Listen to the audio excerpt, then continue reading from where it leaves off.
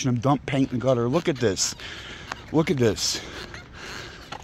I'm shocked it's that bad. Look at this.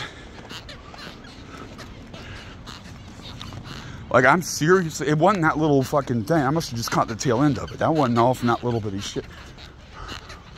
I'll just go up there and watch right where it starts and see if it goes beyond it. Then we'll know it's in for sure.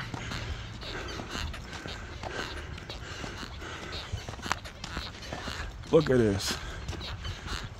And we all saw right there from that car is where it should start. And if it doesn't go beyond that, we know it's him.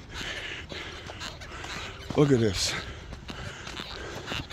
It's not as bad here as it was down there, but look exactly what I said. Exactly what I said. Look at this. Look, and it just stops right there. Right here is where he was washing it out. There's a bucket of drywall paint, something right there. Look, right here. Right here is where he's emptying the pan out. Look, 1 foot beyond, stops. Stops. And then right here, it explodes and it goes all the way around the corner. And apparently like pooled or something there at the corner. And all the way around the other street. He said it's not paint. What the fuck is it? Is it drywall compound? I'm kind of thinking, yeah. But I don't know. But you're not supposed to dump anything into storm drains. That's why there's a sign on that says no dumping, protect the dolphins. And look how bad it is. Oh, hey, it's Kitty. Hey, Kitty.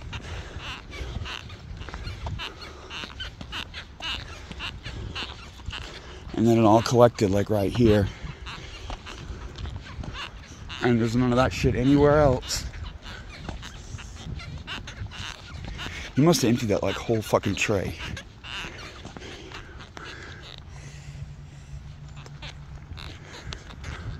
Now, these are the same type of fools that will get Black Lives Matter for chalking. Chalk will wash away. Paint's more durable. Drywall compound, I guess that'd be in between. I'm not sure how clean drywall compound is, but it's not designed to be dumped in the gutter, for sure.